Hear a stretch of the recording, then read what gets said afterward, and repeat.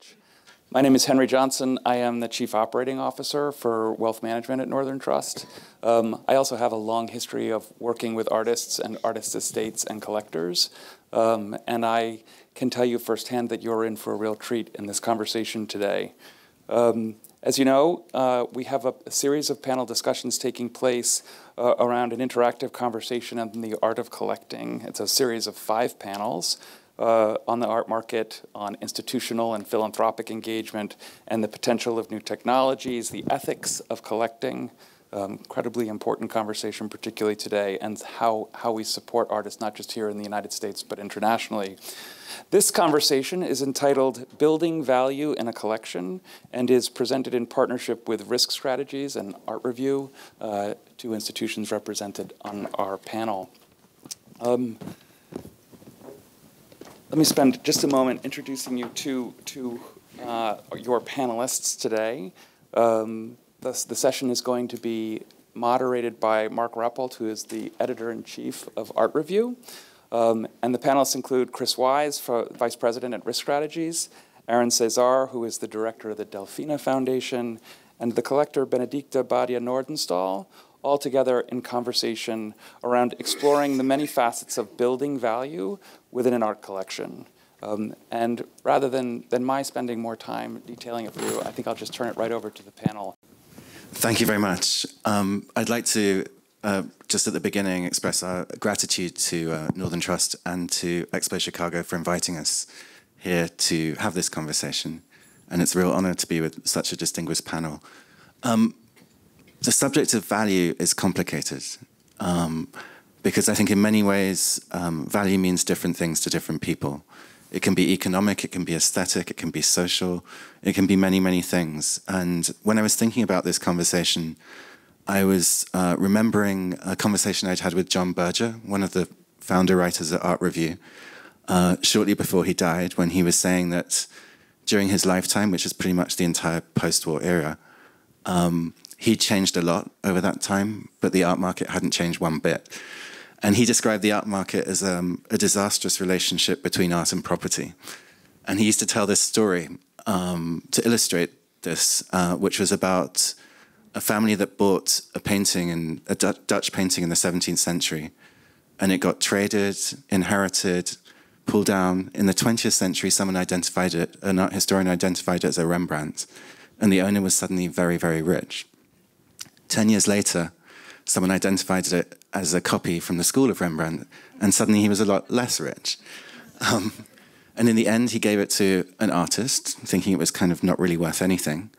And the artist used it to get a very small loan to support his family while his art failed to do that. Then when that guy died, it was suddenly attributed to a follower of Rembrandt who had died aged 32 and painted only 8 paintings, and this was one of them, and suddenly they were rich again. And the moral of the story, John would say, is that the only value in a work of art is the fact that it's worth seeing.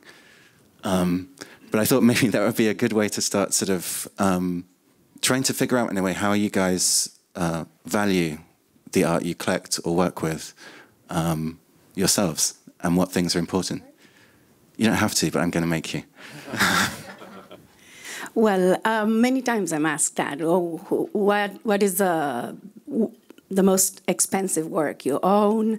And I always answer the same question. I think art is part of the public realm.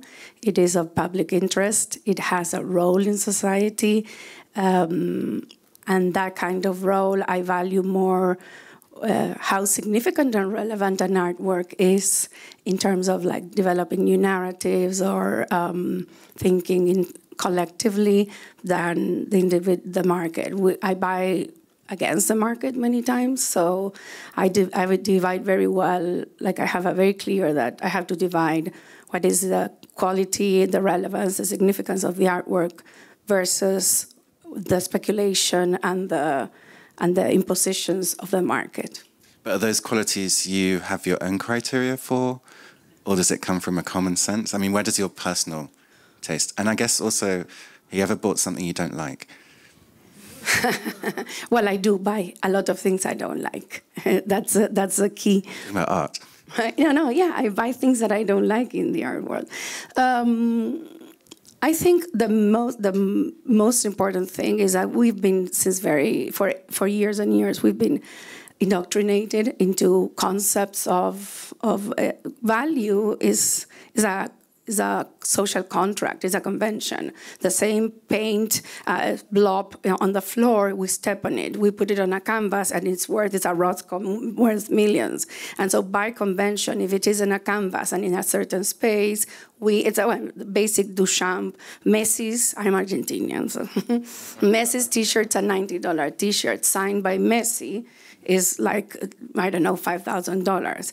So it is by convention that the signature changes the...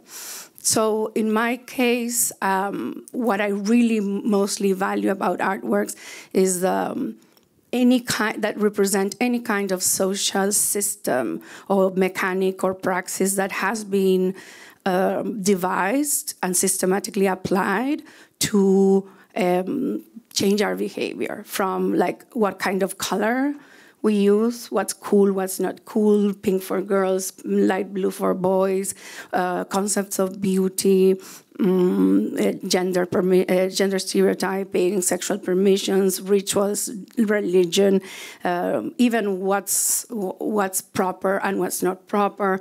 So I delve specifically on that, on thinking. We don't even know how unconsciously we are directed by someone, by the others, or by some systems. And that, for me, challenging the status quo, making people think, wow, I never thought of this. Or when they look at an artwork in my collection, that is what I value a lot. And Chris, you deal partly in a realm that's much more related to the economic value. Yeah, I feel like I'm the straight man for this panel. Saying the truth. So in my role, I'm very much concerned with protecting the economic value of an artwork. But as everybody knows who participates in the art world, the economic value of an artwork is a fungible thing. And so I think that what my role is, because I'm not an appraiser, I'm not an actuary, I'm not a dealer, I'm not a curator, I'm not a collector. My role is to be a facilitator and to prompt my clients and other people with the question of, if something is lost, what would make you whole again, right? Because that's the fundamental premise of insurance. And with art, as you know, it could be, the minimum would be the total value of the materials that are used to create it, right? So it's the sum total of the canvas and the paint and maybe the time to create it. But as everybody knows who's here, that's not even close to what the actual economic value is, no matter how it's measured. And so depending on who the owner is, that economic relationship can be very different. I work with a lot of artists. I work with a lot of artist estates. And the artist studio is this sort of alchemy where it goes from the canvas and the paint and the time that it's created to a market value. And some collectors that I work with, the ones that are very plugged into the market, they want to protect not only the amount of money that they invested initially, but the accumulation that has happened because of the market. And there's a path for that conversation. And then there are the artists who really will create the work again, and really they want to be made whole for the time and the effort that they put into it. And then there are foundations and institutions where the economic cost of insuring all that artwork would exceed and eat into their capacity to do programming and fulfill their mission. So then it's a very philosophical conversation about if this were all lost, what would we need to do the next thing? If the Art Institute of Chicago burned to the ground, God forbid, what would the Art Institute's board and their leadership, what would they do? Would they go out and buy? There's no way. So they would have to do something that's different. And that ends up always being a conversation around value. It becomes a conversation around values. And it's a different answer depending on where you sit in that sort of wheel of understanding of art. But I guess at the same time, the art world you're describing, a lot of the ideas of value are based on belief and faith, right? Beyond the material value. And trust. Yeah. and trust. But that's where I stop talking and I let somebody who has a vested interest in this pick up the conversation, because at the end of the day, what I provide is a check, and that's very limited. I'm happy to take your check anytime.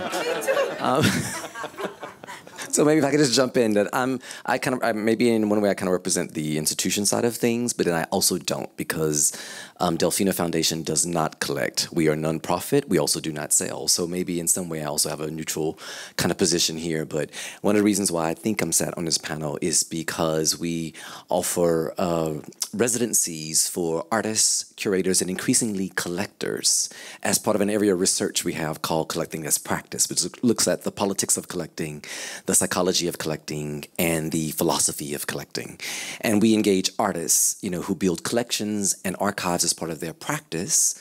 We engage institutions who are questioning the historic value of the collections that they have at play. We are based in London, a city that once was the capital of the world's largest empire, and a lot of our historic collections come from a period of, let's say, trauma. They were amassed or looted in some cases. So engaging artists and curators with institutions to interrogate, to intervene in these collections, kind of have created a different kind of value around kind of the institutional collections. And then thirdly, we've included residencies for collectors, for individual collectors who are interrogating their role and responsibility kind of in the kind of art ecosystem, but also in society at large. And when we first started these residencies for collectors, we were interrogating, not necessarily, well, on one hand, we're interrogating value, economic versus social value of collecting, but we're also interrogating what actually is a collection, who defines a collection. Going back to thinking about institutions and their role in forming collections and making choices about which stories are told, which things are conserved for future generations, how things are displayed. With individual collectors, we started kind of inviting those who were quite like Benedicta, who was our 15th collector in residence at Delfina Foundation. Those that are collecting in some way, maybe not necessarily aligned with the market. So among our very first group of collectors included Hero Kabuzian from Turkey, who collects predominantly, I should say exclusively, film and video by artists and works around new media.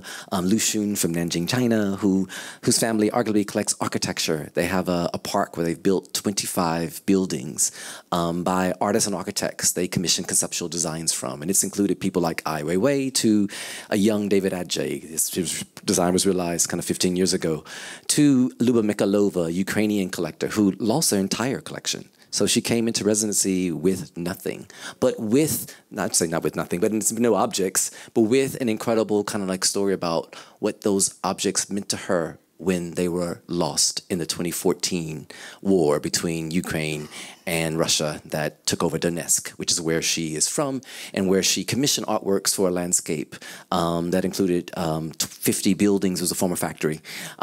It was works by Daniel Burin, which became scrap metal by the pro-Russian separatists. Works by Karatea, which were blown up. But in any case, we looked at collections in a very different way. What happens when you lose them? Going to go back to your point here, and there's a whole big legal and insurance conversation we could have about what happened in her case. But as we moved on with the residencies for collectors, they really became about the role and responsibility of collectors in society and thinking about value in its widest sense. Sorry. I mean, I guess one of the things you're talking about there is the way with pretty much all institutions worldwide, not every single one, but most, it's private collections that generate the institution. So private passions then become part of a public discourse, which I think is partly what you were saying, Benedicta, about the nature of your collecting. It's also to kind of push this into a public sphere, to take something out of a private studio to some degree, and then also to shape it in terms of public discourse and how that can interact with a broader social sphere. Well, yeah, basically our collection, I believe collecting is a political exercise and also a social responsibility. And actually, when I came to Delfina, I harassed Aaron and we met in Dubai. I said, I want to talk about the non-sexy of the art world, what happened, like how the backstage, because many collectors do not connect with the object, not with the human being behind the work. and something we've been working a lot on social change making, using the collection as a tool, but as well, like we engage in a lot of projects around the world with social change makers. And there's a phrase that one of our friends said that for me it's key. It is when the private will, or the private, la voluntad privada, becomes of public condition. So in Spanish would be cuando lo privado toma condición de público. And that, in our countries, specifically in the global majority countries, occupies a space in the public realm where we are supposed to, the state is supposed to, and so many times the private enterprise or a private collection starts giving to its community because they don't have a museum, because they don't have an ecosystem. So for me, I would say like 7 or 8 years ago, I started thinking not in terms of the transaction, the acquisition, but in terms of what do we do with that? What's beyond the act of acquiring, the transaction of acquiring a work? I mean, I think it's interesting because it relates in a bit to what Erin was saying earlier about colonial collections, and that like the nature of collections is partly that what may be valued socially at one point might not be valued socially at a later point. And I wonder, Chris, if that's something that factors into your calculations. It's hard to put that alchemy back. One of the things, as you were saying, Benedicta, that I was thinking is that, is the more attention to the transaction, I think, and those who benefit downstream from the transaction, that's usually not considered in the public discourse, And so, I was thinking to myself as I was, because I'm focused on the question on what is lost if an object is lost. And in that, using that paradigm, it seems as that the transaction is actually one of the most important parts of that that relationship with the artist, because it's the thing that sustains the artist, it sustains the gallery, it sustains the people that make the artwork. But then there's more to it, right, that happens next. I'm many times asked that, how many works did you buy in a year? And I said, the actual moment I pay the work is not the moment I buy the work. I've been working with the gallery in a journey of learning about the artwork, seeing how it connects with the rest of the collection. So maybe I paid 2022, but I started buying it in 2015. I don't know. So what you're saying is true, that there's a whole focus on how many. That's not my case. I mean, maybe that's a good point as well, to move the thinking towards collections as a whole rather than a series of individual works. And do you think about the collection as a whole as you're putting it together? And do you also, Chris, think about the collection as an intact thing? Yeah, I mean, what I think about is really sustainability, right? So depending on where you are in the world and the amount of resources you have, I would say that most people and organizations and institutions do not have unlimited resources. And so one of the things that insurance does is it provides some resources for the next thing. So if something is gone, then what are you going to do? Are you going to buy it again? And when I think about the obligation that collectors have when they make an investment in an artist, make an investment in a piece of art, I think that in order for the art collector to behave responsibly, it's not just their own personal balance sheet that's affected if something's lost. It's really the whole community. And so if a work of art is destroyed, the work of art's ability to connect with the community is also destroyed. And that part of it, it's hard to create an economic value. However, there is a mechanism to replace the monetary value, at least of that initial investment, and that can be redeployed back into the art market to do the magical things that an art community and an art economy can do, which is, pay for the rent in the studio, pay for the catalog to be published, pay for the dealer to come to Expo and to keep going.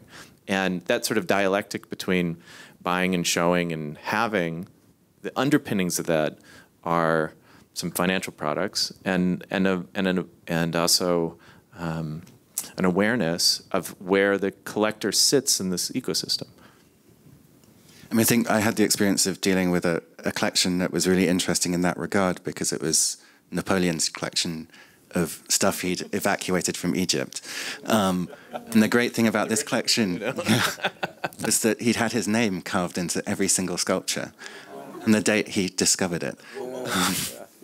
And I think there's another thing about collections is the history of the owners as much as they are relating to the artists, and they have these other afterlives that are also quite interesting. I want to quickly point out that this image that you're looking at now is an Indian artist, Avni Tanya, in the Victoria and Albert Museum. And it kind of relates to this conversation because we jointly invited her to come into residency between the Victoria and Albert Museum and Delfina to respond to the South Asian collection. And she had lots of questions and concerns about how objects made their way into the collection, how they were displayed, and actually what choices were made along the way, right, in terms of preserving this, artifact versus another. And instead of taking these institutions, she decided to take it to her colleagues, to other artists, to curators. And what was produced was an alternative guide to the V&A's kind of South Asian collection. So I think interpretation is a very important part of this, but also interpretation itself changes. We recently just finished a curatorial fellowship with Tate, and it was with an individual who spent 6 months with the research team at Tate, revisiting not every single, but many descriptions of how, of objects within a collection, and to look at how racism, sexism, colonialism, white supremacy were reinforced through the language used by the institution and how it had to be unpicked over time. In fact, apparently there's some large spreadsheet somewhere at Tate with how language has changed throughout each and single decade that articulates and contextualizes a certain kind of like object. I think it's interesting as well that you bring up language in that context, because I guess you all in different ways work with collections and collectors that span kind of quite vast geographies. Like yours, like from Latin America all the way through to Southeast Asia, where things have different resonances, different ways of being understood, and different contextual languages as well. And I wonder what your experience is having to deal with that within the context of a single collection is. Well, when we look at an artwork, the first thing we really care for is that the artist is very embedded and connected within his own locality, or so they know they're talking about their own, the basic premise starts from their own locality. Then they would have to understand themselves within a region, and after that they have to be very aware on what is the role within the geopolitical game in the art world. So when we look at the body of work of an artist, sometimes we don't buy the masterpiece or the better work, but we buy one that transcends and can be understood in any kind of context, because it transcends its own locality, the region, and then has a relevant conversation within the international community. And many. The case of, for example, we just bought 2 works of Ming Wong. I think his best work is For Malay Stories, but it's so Singaporean that we chose Life of Imitation in the end, which is also an amazing work anyway. But I think when I moved to Asia, the first 2 to 3 years, I worked with the concept of competence. I was incompetent. I didn't know if an artwork was good, or it was so foreign to me, that was so overwhelmingly fantastic. So I allowed it to, go, and I started decanting. But I buy with my ears and my heart, not with what they tell me. Maybe something just kind of not related, but maybe kind of related, about the preciousness of objects. And I think that going back to interpretation, some artists are less precious about kind of how the objects are presented or displayed or conserved. They don't actually kind of like care.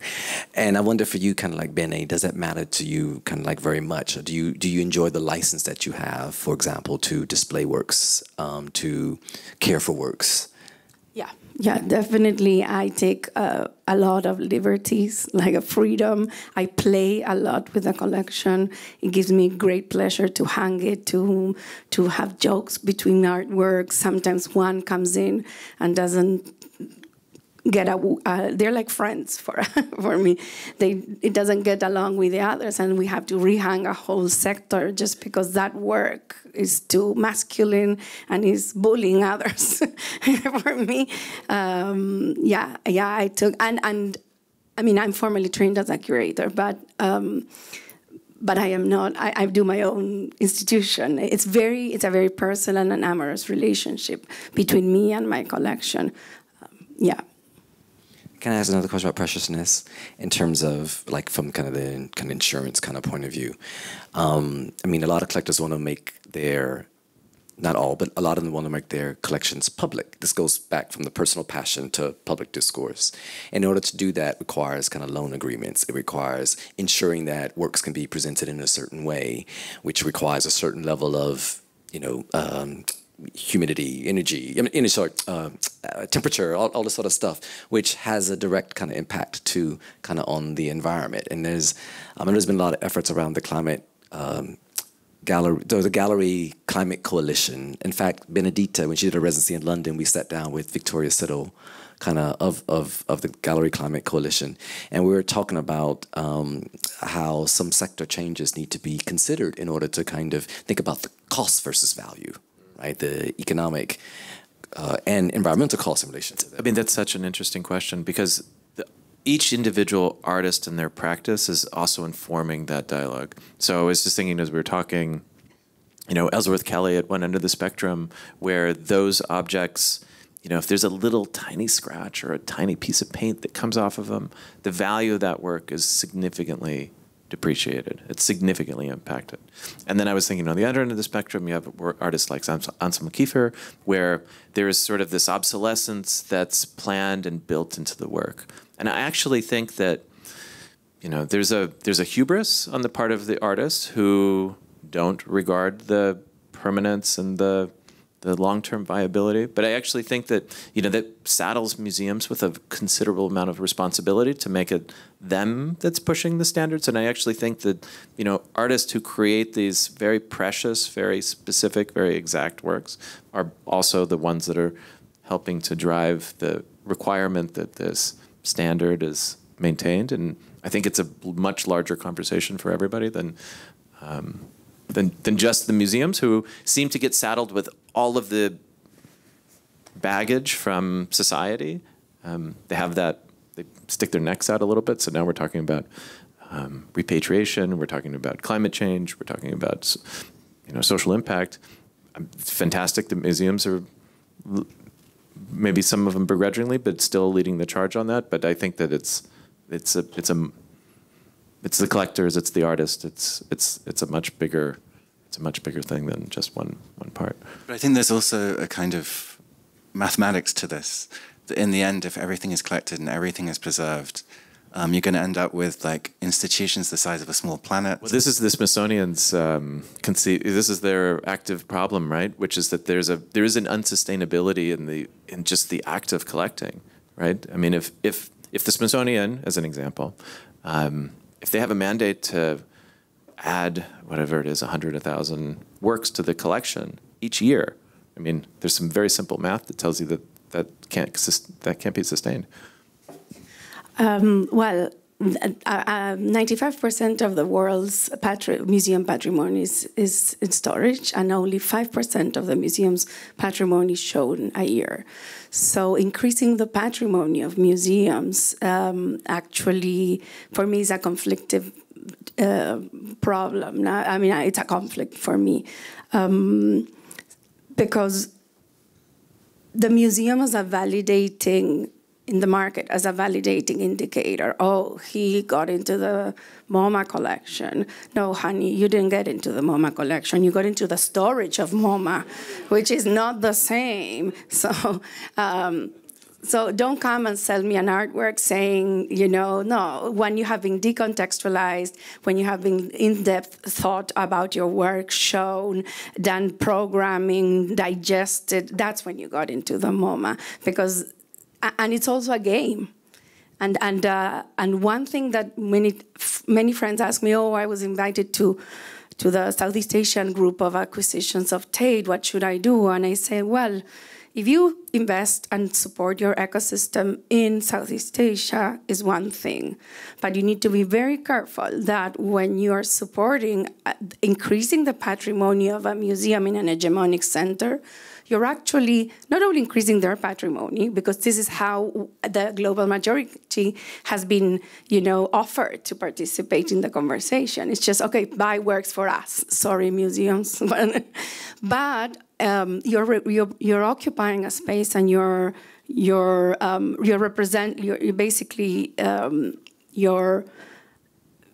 buying, or you're occupying the space to represent the conversations of your region within an hegemonic cultural center. It's not the same. But the market forces, got in showing the Tate or this and that, and everybody wants to buy. And so as long as we keep on pairing value to museums, to the walls of our museums, which is an illustration academic will, market indicators need to change first. I guess there's also something fundamentally extractivist about what you're describing as well. And I think you can never kind of get around that. To support a region by taking things out of a region doesn't really support the region in any way. Well, we had this conversation of this, how would we call it in Documenta, extractionist biennials policies, and I'm very radical about these things. I think, there is the relevance of these big biennales or big shows in museums many times has an extractionist policy from our regions, but also, on the other hand, our regions are capitalizing on the exposure of it. It takes two to tango. I don't believe there's so much ingenuity in between. I don't believe it. But yes, obviously there's always questioning, and it has to be these formulas have to be questioned. I mean, you mentioned Ming Wong earlier, and of course, although he's a Singaporean artist, he hasn't for some time really lived in Singapore. And part of the system, I guess it's partly a reflection of what Singapore's like, but also a reflection of the opportunities elsewhere, luring people away, which relates to, I think, collecting and the market as well, is that it doesn't become sustainable to stay in a place like Singapore if you really want to sell to major collections. And it's interesting to me that as you've been talking, the collections we're talking about are Tate, the Smithsonian.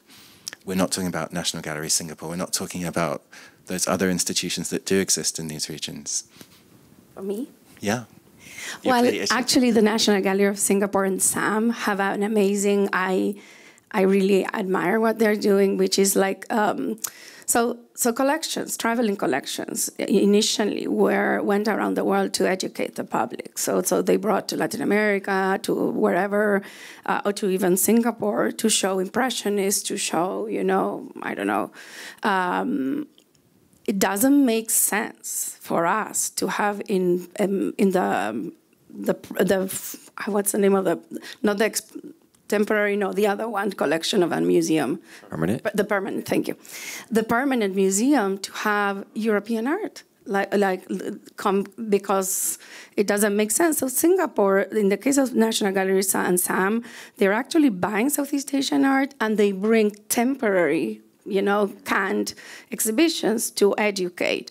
But during the formation of all of the museums in Latin America or in the global majority, the elite of those countries who traveled to Europe dismissed completely the vernacular culture, and then went to Europe and bought all this art that was art. And so in the case of the Museo Nacional de Bellas Artes in Argentina, it's full of European art, and it doesn't coincide with. There's an artist that talks about orthopedia, we've sort of embedded a foreign object into our bodies of culture, and then we think it's ours. Why do you go to Buenos Aires to see bad Van Gogh, because even that, and the same with Maspi, the work that Adriano Pedrosa is doing on decolonizing the collection. They don't have Volpi's, but now they have, but Volpi, who's an amazing Brazilian artist, but they do have like 20 Leger, I don't know how many Picassos. So that was a construction of the culture at that time, and now that is also being very contested worldwide. I think there's also a very important role for collectors too in those regions to kind of create initiatives that could support the local ecosystem and do so in a way that is holistic and supportive to institutions that are already there. Because often what you also see is collectors setting up their own initiatives, which are basically mirroring what's already there. And you know, we know in a case of, like, let's say China, for example, the plethora of private museums that don't have very much kind of content, which are then, of course, competing against each other for resources, which is doing no one of any kind of any good. So when we do have, for example, collectors and residents at Delfina, and they're coming with an idea of something they want to support, we're always making sure they understand the local landscape truly and deeply, and ensuring that this new initiative is going to fit like a glove into kind of the existing ecosystem. So something just to be really thoughtful about for those of you who are collectors who are thinking about one day setting up a public initiative is ensure that it relates very much to the local kind of art scene, and really think twice about whether you need to set up a museum or just support the museum that's there, or the same with a residency or any other kind of initiative. I mean, I guess as the counter to that, we're talking a lot about the circulation of artworks and how they move around the world. And I wonder, Chris, in terms of insurance and things like that, is it going to get harder and harder for a lot of these artworks to be circulating in the way they are? Yeah, from a physical point of view, it is. There's a number of different factors that are contributing to that. The two of them are most I think obvious. Which one is there's climate change that's happening, and it's putting pressures on coastal communities that are in the desert, communities that are subject to wildfire and all that kind of thing. Those pressures are not just art. Art is some property that's also, homes, there's businesses, there's all that. But there's also political pressure. I was just reading, actually, there's a memo from some trading partners of ours in London. Political violence is an increasing risk. Ukraine has that loss is still being tabulated, and the forces that are pushing the conflict in Ukraine are not limited to Ukraine. And so, there's an art fair in Taipei, for instance, a very prominent art fair. Everybody knows that there's significant political pressure between China and Taipei. So there are big concerns about the moment, if there's an art fair there, if there's a moment where there's conflict, what happens to the work of art there? And there will not be insurance options to protect that. Very interestingly, when there's demonstrations in Hong Kong, there's a considerable amount of art that's in Hong Kong. Some of it was on its way back to the airport. One of the very interesting things was the Chinese government said that the protesters were terrorists, right? So that language is very important. That definition triggers or some exclusions in insurance contracts. And so there becomes a debate between the various parties, the owners of the artwork, the institutions, the artists.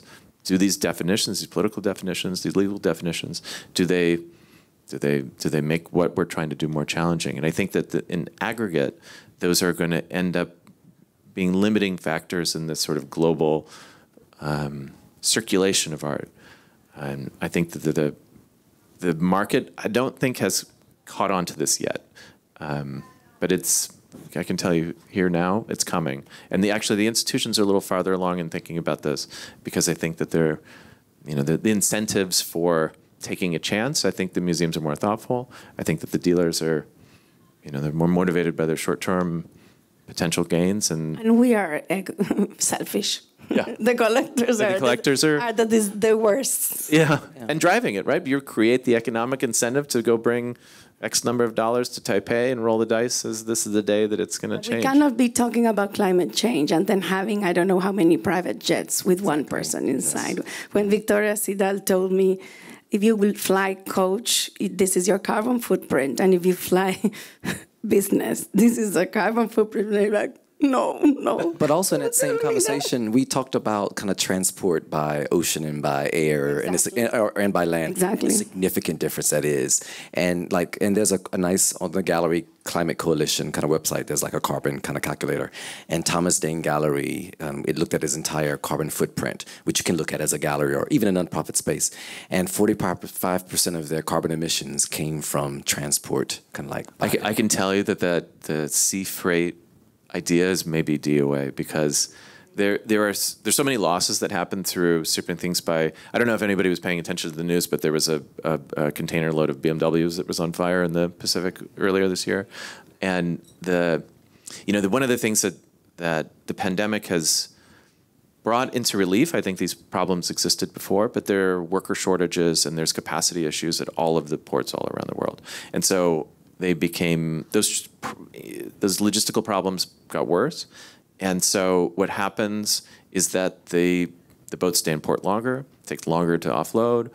There are things that happen at sea that have been since we've been traveling. In our case, our whole household, when we moved from Singapore to Chicago, we had 2 containers of household and 1 container of the works we had in Southeast Asia. We ended up flying the collection because the containers, it was like still COVID, spent maybe 2 months in the sun, tropical weather, and then the ship arrived to New York port, and they told them there's no space, so it had to go to Canada. It had to, imagine a collection with on the sea, even if there's, and there was a lack in Asia, a complete lack of refrigerated containers. The insurance community has gotten wise to this challenge, and instead of, we'll think about it, maybe it'll be more expensive, the answer increasingly is no. At least in America, as we are now, you do it by road and by land. Yeah. Sadly, that's the end of our time. But I'm sure you'll want to go and sniff the galleries outside in a second. But I'd like to thank the panel and thank you also for being here.